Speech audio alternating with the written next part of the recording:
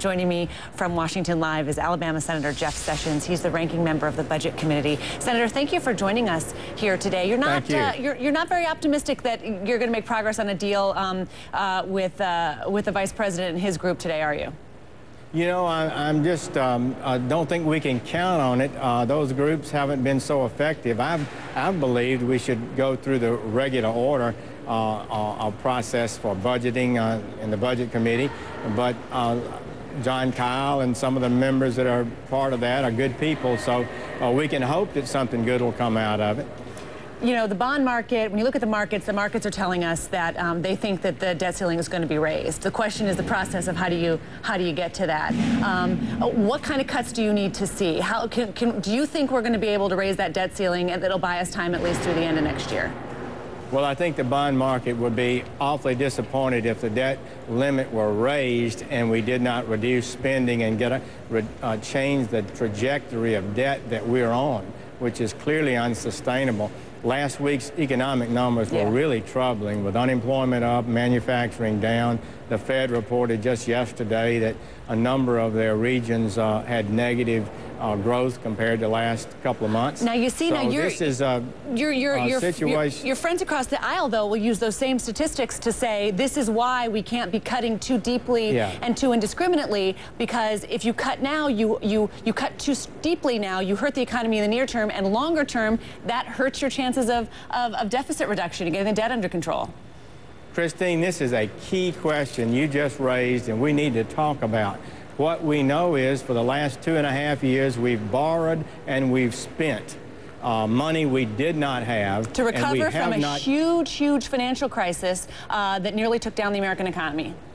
We borrowed money we did not have in large amounts from the future to spend today to artificially stimulate this economy, and it has not worked. We've had the lowest bounce back we've ever had from a major recession. It's very, very dangerous. We cannot continue to borrow and spend. Now, this is what is threatening the American growth, and the economic studies of Rogoff and Reinhardt are when you reach 90% of your GDP, your economy, the debt equaling that, then you lose 1% of economic growth. Yeah, you're quoting Ken Rogoff and Carmen Reinhardt, who wrote the fabulous book, This Time is Different. They've studied all of these financial crises, but even debt hawks will... What I'm saying to you, so don't you think that that means that we have no choice but to figure a way to have stability in our economy and not continue to run up debt? So let's talk about the jobs that we've been creating, some 50-some thousand jobs last time around. The reason why there weren't more created is because, frankly, you've got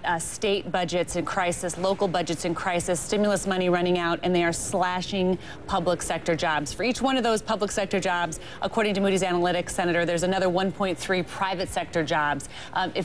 Can we afford to keep seeing all of these jobs disappear, and will the private sector magically just recover around it to absorb them? If we get this economy on a sound footing, the private sector will recover. Mr. Bernanke says we have to have 2.5% economic growth to stay level with jobs. Last quarter was 1.8% economic growth. The borrowing and spending, the idea of Keynesian stimulation of the economy is not working. We've already spent far too much. This debt will be a burden on us for generations to come. And that's why all the economists are telling us, you've got to get off this path. Yeah, you know, somehow I knew you'd go back to the Keynesian. Why did I know you would go there? Well, I mean, it's really a national debate, isn't it, Christine? It is. We're talking about that.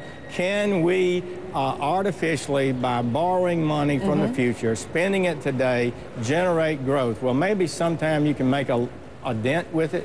But as a systemic policy, it's disastrous. Well, I tell you, it'll put us in a position that we can't. The debt becomes so large, it begins to pull our growth down, which is happening today. Yeah, and even the budget hawks, I will say, the people who are concerned about budgets and for years who've been saying we've got to get this under control. It's easier to start trying to get it under control in good times, isn't it? But when it's really bad times like it is and the economy is weakening, even now they're concerned about too much slashing indiscriminately and not in a smart way could be dangerous to the recovery going forward. And what they worry about, I'll be honest with you, the number crunchers, what they worry about is that politicians are not very good money managers. That's why we have had to raise this thing over and over and over again, and now it just happens to be a really tricky time, Senator.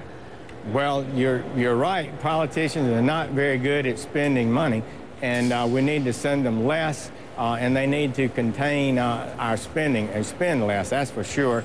I think if we do that, you know, the International Monetary Fund told the Brits, don't change your policy. There were protests that you shouldn't cut spending as much as they're doing today. But the International Monetary Fund says, no, stay the course. This is the sound way to get your economy under control. Yeah. We increased spending in the last 2 years, non-defense discretionary spending, 25%. And over the past 10 years, we've given a lot of money back to people in tax cuts. It's the 10-year anniversary of the first Bush tax cuts, too. So you'll have your colleagues on the other side of the aisle arguing about how that, you know, that given, but we didn't have the money to do that, too. So we have to leave it there. Yeah. Senator Sessions, Okay. I appreciate it. Come back, because there's going to be so much more to talk about as we head to August 2nd. Thank you, sir. There's a lot to do. There sure is.